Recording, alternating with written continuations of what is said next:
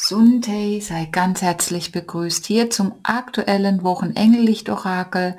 Ja, in den Oktoberstart hinein, in den goldenen Oktober, 1. bis 8. Oktober hier. Ja, das Wetter ist wunderbar bei uns, also so richtig schön, wie man sich's nur wünschen kann. Alles ist in das goldene Licht getaucht und wir haben sehr warme Temperaturen noch. Und ja, wir schauen mal rein, was uns hier die Engel und die geistige Welt uns für Botschaften mitgeben. Die erste Woche vom Monat ist ja immer so auch ein bisschen richtungsweisend für die Energie generell des Oktobers. Also ist es in dem Sinn jetzt hier nicht nur die Wochenbotschaft, sondern auch in dem Sinne übergeordnet schon das Thema, was uns dann begleiten wird in den ganzen Oktober über. Und genau, ich habe jetzt mal nur 2 zum Auswählen. Die Kartendecks sind wieder unten verlinkt. Auch die wundervollen Monoatom Andaras findest du bei mir im Shop. Alles verlinkt unterm Video. Und ja, ich sage dann natürlich auch was zu deiner persönlichen Botschaft nochmal zu den Andaras. Wunderschöner, kräftig leuchtend roter Andara, hier mit wunderschönen Frequenzstrahlen und ein ganz besonderer, ein Tricolor, Cosmic Eyes mit Türkis und Blau und sogar etwas Purple hat er drin und auch wunderschöne hier Frequenzstrahlen und ja, hier auch ganz, ganz stark intensiv, wunderbar. Und ich sage dann eben noch was dazu dann, bei der jeweiligen Botschaft, was noch da durchkommt vom Andara, von dem Kristallwesen. Und ja, da lassen wir uns mal überraschen. Der Oktober von der Energie her wird sehr intensiv werden, weil wir werden ja 2 Finsternisse haben, also astrologisch so eine Mondfinsternis im Oktober. Und dann sind wir natürlich auch in das 10-10-Portal gehen wir ja hinein dann die übernächste Woche. Das sind natürlich noch mal ganz starke Energien und wahrscheinlich werde ich da auch wieder einen kleinen Livestream machen auf meinem Telegram, meiner Telegram-Gruppe. Da kannst du auch jederzeit immer gern dazukommen. Auch werde ich mal entweder die kommende Woche oder die darauffolgende Woche einen Live-Sale machen als Livestream, also wo man direkt Andaras kaufen kann. Ich stelle sie vor, also ihr könnt es alles live dann sehen und wir können miteinander dann chatten oder sprechen und dann könnt ihr direkt live kaufen sozusagen. Andaras, Kristallschädel. Ich werde es dann aber noch mal auf meiner Webseite bekannt geben. Ob ich es jetzt diese Woche schon schaffe, weiß ich nicht, weil ja auch Feiertag noch ist. Spätestens aber dann in der darauffolgenden Woche. Könnte aber schon sein, ja, vielleicht sogar noch zum Wochenende hin. Naja, mal sehen. Also gerne schau rein. Dann natürlich Telegram-Gruppe. Da werde ich dann nächste Woche zum 10-10-Portal mit Sicherheit einen kleinen Livestream abends machen. Genau. Ja, da bin ich jetzt sehr aktiv, weil das einfach sehr schön geht in der Gruppe und man ist viel näher miteinander natürlich und da machen wir auch unsere Vollmond-, Neumond-Rituale und Energieheilkreise und man kann immer direkt kommunizieren und Fragen auch stellen oder Dinge teilen. Jeder natürlich da. Genau. Ja, dann lass mal wirken. Wie gesagt, der Oktober sehr, sehr intensiv und mir kommt jetzt direkt, dass ich hier eine kleine Affirmationszahlenkarte ziehen soll. Ich darf so sein, wie ich bin, ist das Motto vom Oktober 7349. Das ist das Kartendeck Heilen mit Zahlen von der Petra Neumeier. Also das ist für uns alle, ich darf so sein, wie ich bin. Das sagt ja schon alles aus, was die Energie ist vom Oktober, dass es jetzt wirklich darum geht, Genau, es dich nicht zu verstecken, nicht zu dimmen, sondern wirklich, du darfst so sein, wie du bist, ja, mit all deinen Gaben, deinen Talenten, aber auch natürlich mit unseren vermeintlichen Schwächen. Es gibt nämlich keine Schwächen wirklich, denn alles dient uns ja. Wir haben alles mitbekommen, was wir benötigen für die neue Zeit. Da gibt es das nicht mehr, Schwächen, Stärken. Dann sind alles nur noch unsere Stärken, ja, weil wir nicht mehr, wenn wir uns frei machen von den ganzen Normen und Kategorisierungen, wie etwas zu sein hat, wie wir sein sollen, was wir tun, sagen und so weiter lernen sollen, dann sind wir wirklich wieder ganz in unserem Sein, in unserer eigenen Energieschwingung und tun das, was wirklich für uns richtig und wichtig ist. Und damit dienen wir ja am meisten nicht nur uns selbst, sondern auch dem Ganzen und dem Kollektiv und auch dem Aufstieg. Genau, also 7349, du kannst dir die Zahl rausschreiben, Wasser damit energetisieren, du kannst sie dir auf die Haut malen, irgendwo auf den Zettel schreiben, dich visualisieren. Ich darf so sein, wie ich bin.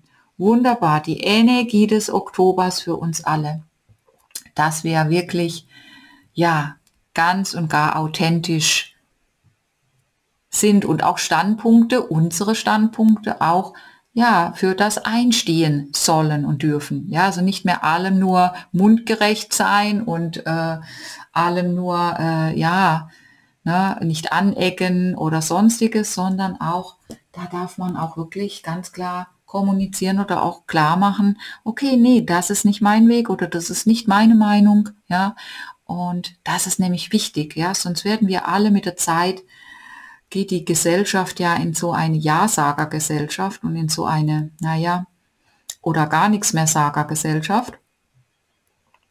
Auch nicht schön. So, jetzt starten wir aber mit der ersten Botschaft. Ich denke, du hast dich schon entschieden.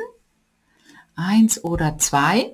Und wir starten mit der roten Botschaft, mit dem roten Andara hier. Das ist natürlich richtig Powerkraft. Das ist ein ganz intensives Rot. Das geht im Licht schon fast so in dieses Sunrise ist das. Das ist dieses Pleiadian Sunrise Rot bei den Andaras. Das geht dann schon in so ein goldgelb Stich am Rand, wenn das Licht durchscheint. Und ja, jetzt sieht man es. Wow. Wow, das ist richtig pure Kraft, verbunden mit den plejadischen Göttinnen und auch eben, das ist der Sonnenaufgang, also der neue Morgen. Und ja, die Kraft, den Mut zu haben, genau, und auch Dinge jetzt anzugehen, Dinge jetzt auch konkret werden zu lassen. Es ist ja auch die Energie der Manifestation, der Liebe, der göttlichen Liebe, unserem Herzen zu folgen, wirklich jetzt das zu tun, genau. Ich darf so sein, wie ich bin, das zu tun, was dir wirklich am Herzen liegt und was wirklich jetzt für dich ansteht und jetzt auch die Schritte dazu unternehmen. Da fordert dich jetzt oder dafür steht jetzt auch der Pleiadian Sunrise Andara, dich wirklich dazu unterstützen, ja, und dir die Kraft und den Mut zu geben und eben diese Herzenskraft, ja, aus vollem Herzen Ja zu sagen, auch so diese herzliche Leidenschaft, die Power für etwas wirklich, ja, wieder zu innerlich zu brennen, die Freude, das göttliche Feuer zu spüren. Wow. Und wir schauen mal rein, was hier deine Karten sagen. Und wir haben den Drachen Infinity und Forgiveness. Das ist mal spannend. Compassion and Kindness. Wunderschön. Guck mal, die Sternenfrau mit den Sternen. Vollmond haben wir hier. Eule, Krafttier, der Hirsch. Liebevoll. Guck mal, wie ein Küsschen gibt er ihr. Ganz, ganz wunderbar. Es geht um eine Situation oder eine Thematik, die jetzt zum Abschluss kommt, ja, die jetzt hier, der Drache beißt sich selbst in den Schwanz wie die Ouroboros-Schlange, dadurch ist ja dieser Kreis, oder hier haben wir ja sogar die 8 entstanden, ja, also diese Unendlichkeitszeichen, ja, alles kehrt immer wieder im Prinzip, aber geläutert, transformiert. Es geht jetzt darum, jetzt trittst du in einen neuen Zyklus, es vollendet sich was und gleichzeitig eben betrittst du jetzt wieder einen neuen Kreislauf. Und dann ist natürlich immer die Frage, haben wir das jetzt alles gelernt, verinnerlicht aus diesem letzten Zirkel sozusagen aus dem letzten Thema, was jetzt da war, ja, und ist man geläutert, transformiert, dass man jetzt eine praktisch Ebene höher geht. Das heißt natürlich, dass sich ja alles immer wieder irgendwo begegnet und immer wieder irgendwo natürlich diese Kreise sich schließen, in dieser Unendlichkeit verbunden, kommen natürlich auch dann als immer wieder nochmals Menschen oder die Situationen, das Thema nochmal auf dich zu, irgendwo so am Rande, einfach nochmal, um zu sehen, und hast du es jetzt in deinem letzten Zyklus wirklich gut vollendet? Hast du es jetzt wirklich gut integriert? Hast du dir dazu dann wirklich eine andere Verhaltensweise oder Glaubensmuster gelöst, ja, dass du jetzt anders damit umgehen kannst? Und dann ist es ja auch so, dass wir wieder weiterkommen. Dann sind wir wieder in dieser Energie, ja, aber wir wiederholen es nicht wieder in der gleichen Form, sondern ja, wir gehen wieder eine Stufe höher. Ja, in die nächste Ebene, wo sich aber auch immer wieder alles verbindet. Alles ist miteinander verbunden. In dieser Unendlichkeit, ja. Und diese Unendlichkeit sagt dir jetzt auch, dass es darum geht, eben hier, die Vergebung, diese Innenschau, also dass du jetzt eben am Punkt, immer wenn wir einen Zyklus ja abschließen, dann ist ja auch so ein Moment des Innehaltens, sie schließt die Augen, sie ist mit der Mondenergie, die Nacht, ja, die Sternenenergie, also so komplementativ, ja, die Eule symbolisch natürlich auch für die Weisheit, für das Schauen hinter den Schleier, der Hirsch als Leittier, Christusenergie, und ich sehe gerade, wir haben ja noch ein Krafttier, hier hinten ist der Dachs, und der Dachs steht ja auch für Kraft, Mut, Stärke, der ist ja auch so ein Einzelgänger und der geht auch seinen Weg, aber in Compassion, in Mitgefühl, in Liebe und Freundlichkeit, ja, so dass du eben jetzt den Dingen wirklich mit Gelassenheit, mit Liebe, mit Sanftmut auch begegnest, ja, das ist es, was dich jetzt dieser letzte Zyklus gelehrt hat oder lehren sollte, ja, ich darf so sein, wie ich bin. 7349, ich darf so sein, wie ich bin. In deiner Kraft, mit der göttlichen Liebe, mit deinem Herzen, mit deiner Herzenskraft. Und eben, Vergebung steht ja auch immer in erster Linie für uns selbst, dass wir uns selbst vergeben, dass wir nicht mehr hadern mit eben so einem Thema, einer Situation, einem Menschen, einer Begebenheit, die uns immer wieder getriggert hat, ja. Wenn wir es gut gelöst haben für uns, dann sind wir in der Akzeptanz und können sagen, okay, ist gut jetzt, ist gut.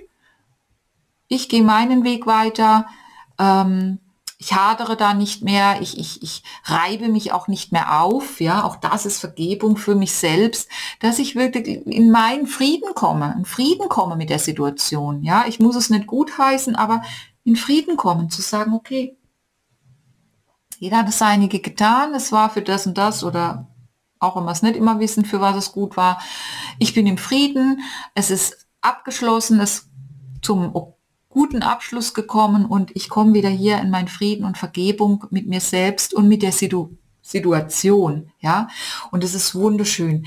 Also für dich ganz wichtig, auch hier jetzt diese Monde im Oktober, ja, achte darauf, auf diese Zyklen, also das ist jetzt wirklich dein Thema, was sich hier vollendet und in einen neuen, eben höheren Kreislauf jetzt hineingehen kann und dass du in der Unendlichkeit, in der göttlichen, unendlichen Liebe immer bist, wenn du dich dafür entscheidest natürlich, genau, und dich dafür öffnest und in diese heilsame Vergebung mit dir und mit allem kommst und wirklich im Mitgefühl bist und in der Freundlichkeit, in der Sanftmut.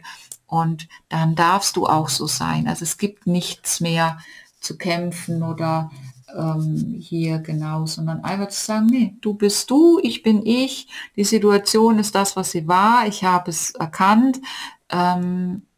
Es sind alles Prozesse, die uns helfen zu wachsen, zu erkennen, uns weiterzuentwickeln und dass wir nicht daran festhalten, um sie immer wieder zu wiederholen, sondern dass wir uns wieder in die Einheit verbinden mit unserem göttlichen Sein, in die Unendlichkeit, auch das Wissen, das unendliche göttliche Wissen und die Liebe, dass wir aussteigen auch aus diesen karmischen Verstrickungen, ja, dass wir uns wieder in den göttlichen Kreislauf der kosmischen Unendlichkeit und der kosmischen Liebe begeben, ja, und das ist auch sowas, was dann dazu gehört, dass wir die irdischen Wiederholungen verlassen und wirklich in diese höhere Ebene, wo wir wissen, ja, ich gehe auch hier in die göttliche Einheit wieder zurück und alles ist ewig. Ja, also das Göttliche ist ewig, ja, aber das Irdische wird nicht ewig, auch diese Themen und Situationen und Herausforderungen nicht, ja. Wow, wunderbar, Marame sei gesegnet und es darf wirken und es fließt auch, so eine ganz, ganz starke Energie, die hier jetzt auch noch zu dir fließt und ich lasse das hier auch noch so wirken, das darf hier auch stehen, genau, und so ein bisschen auf die Seite, dass wir da auch dann Platz für die andere Botschaft haben. Und das, wie gesagt, ist für uns alle. Und genau. Und dann danke ich dir für dein Dabeisein. Freue mich über Daumen hoch, das Video teilen und natürlich, wenn du wieder mit dabei bist. Und ja, Marame, sei gesegnet. Und dann schauen wir nämlich in diese zweite Botschaft, wenn du dich für diesen dreifarbigen Andara entschieden hast. Ganz, ganz wunderbar. Wie gesagt, mit den tollen Frequenzstrahlen, guck mal, und wenn das Licht reinfällt, dann leuchten die so, und wie gesagt, Türkis, ein bisschen ein Saphirblau, und hier unten an der Spitze ist so dieses Purplefarbene, da oben leuchtet dann auch so eine kleine Spitze Purplefarben, und der Rest ist Cosmic Eyes, also das heißt, der klare Strahl, da ist das Purplefarbene, der klare Strahl, also er verbindet eben diese Energien, das Türkis und Blau, also natürlich für unsere Kommunikation, die neue Herzenergie, das höhere Herzchakra, die Klarheit auch von Erzengel Gabriel und den Meistern mit dem klaren weißen Strahl, und das Purple, was auch natürlich nochmal so alte Verletzungen, ja, unterstützt zu heilen energetisch, ja, wo wir eben in diese höhere Selbstliebe kommen,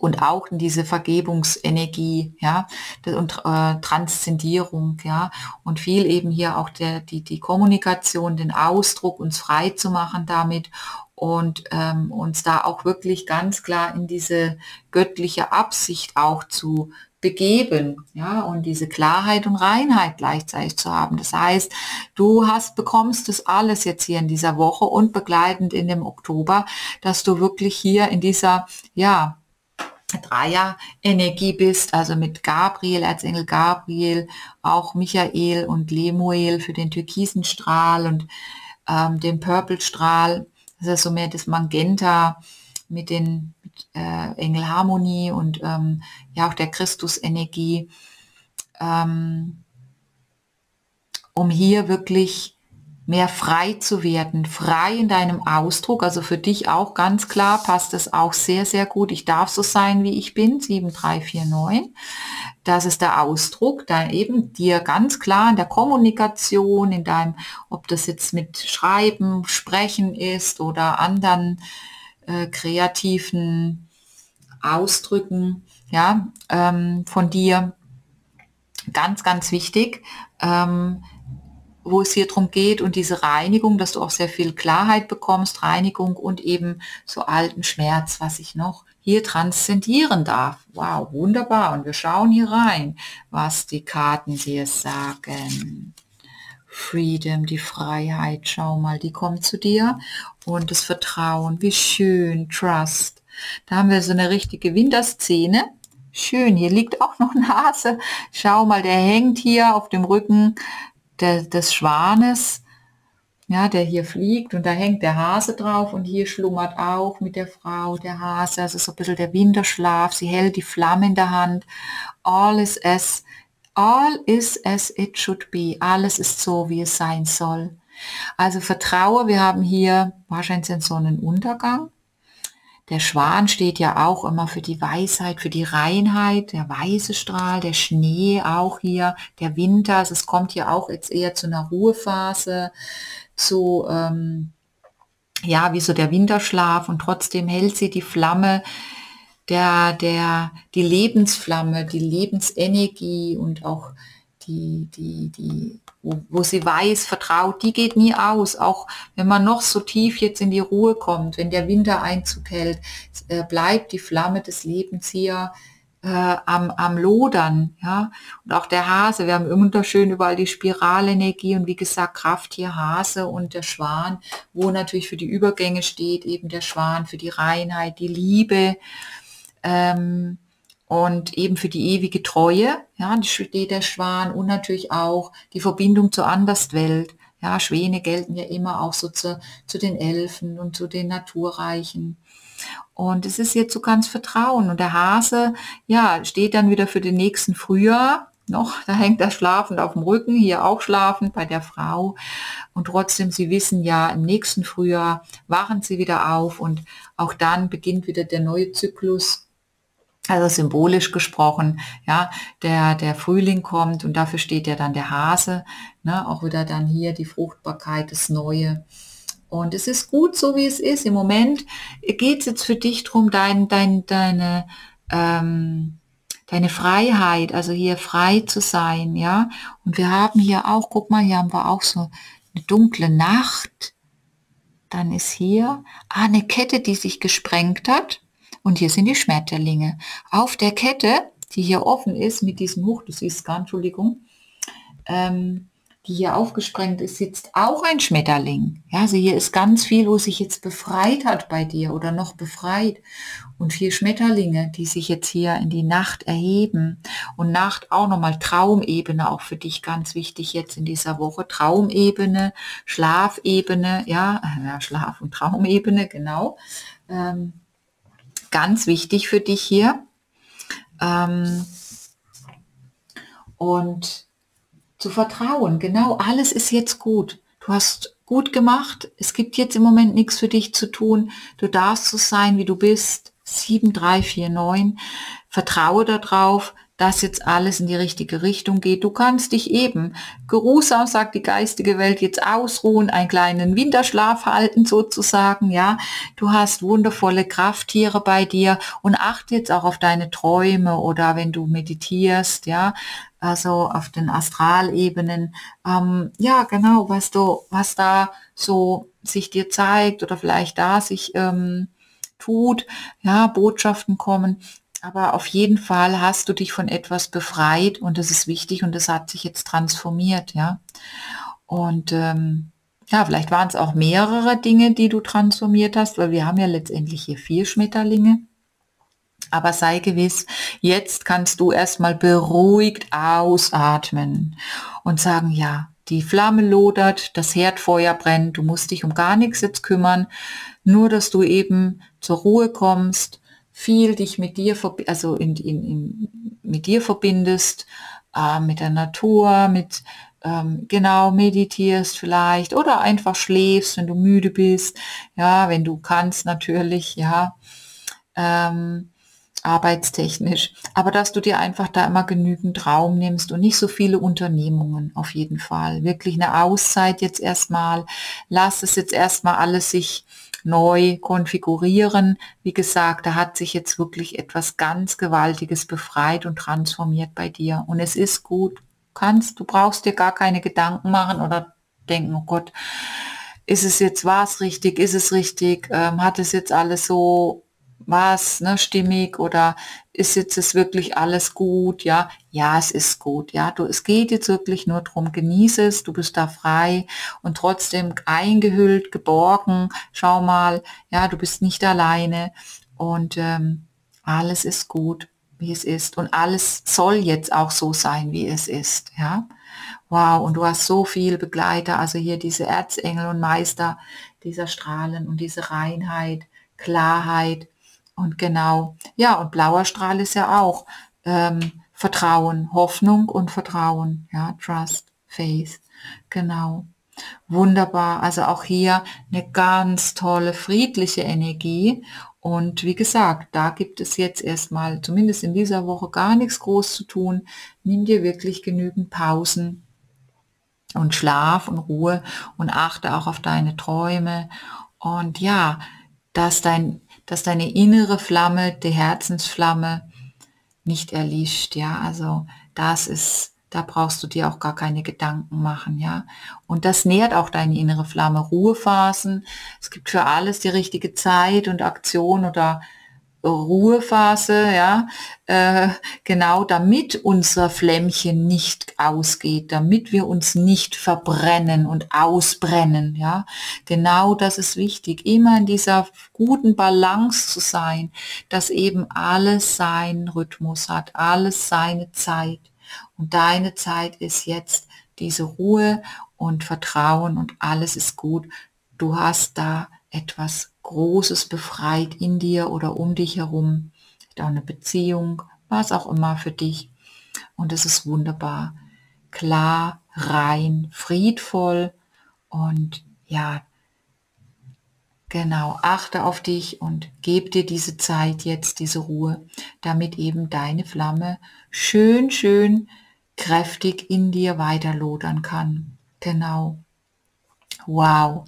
Marame sei gesegnet. Ich danke für dein Sein und freue mich über Daumen hoch oder das Video teilen. Freue mich, wenn du wieder mit dabei bist oder auch mal in die Gruppe kommst, Gruppe schauen magst. Und wie gesagt, ich darf so sein, wie ich bin. 7349. In diesem Sinne, sei gesegnet. Tschüss und bis bald.